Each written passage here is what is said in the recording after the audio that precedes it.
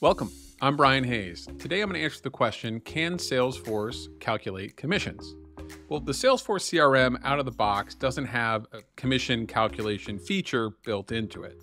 But like so many things in the Salesforce ecosystem, you can configure Salesforce to calculate commissions, or you can purchase something on the App Exchange to do that job for you as well. So your question comes down to whether you should build a solution for your commissions or should you build it within Salesforce.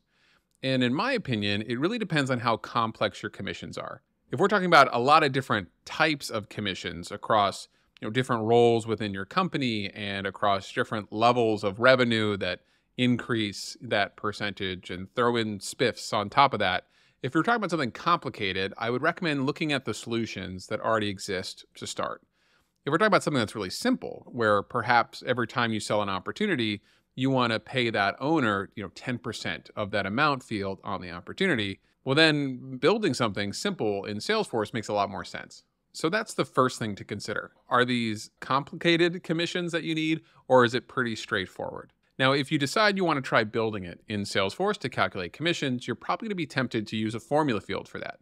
After all, it's pretty easy. You've got your amount field right there, multiply it by 0.1, and there's your 10% commission for the opportunity. Now, I would advise against that because if your commission structure is going to change over time, and it usually does, then whenever you update that formula, it's going to change all of the commissions for all of your historical opportunities as well. Because a formula is just the output of a calculation.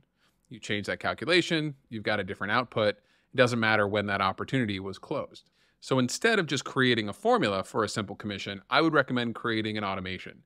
Use flow instead. You can have that formula built into the flow and then have that flow output the commission once that opportunity is closed won.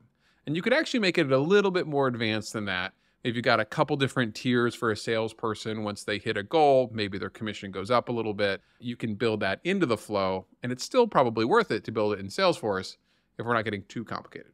And you can actually build on that a little bit within Flow. So you can incorporate how many sales that salesperson has already had this year and use that as part of your formula to determine what the percentage of this particular deal should be. And then ultimately, it's just saving that value in a field on an opportunity that's not going to change if you update your commission structure next year or the year after.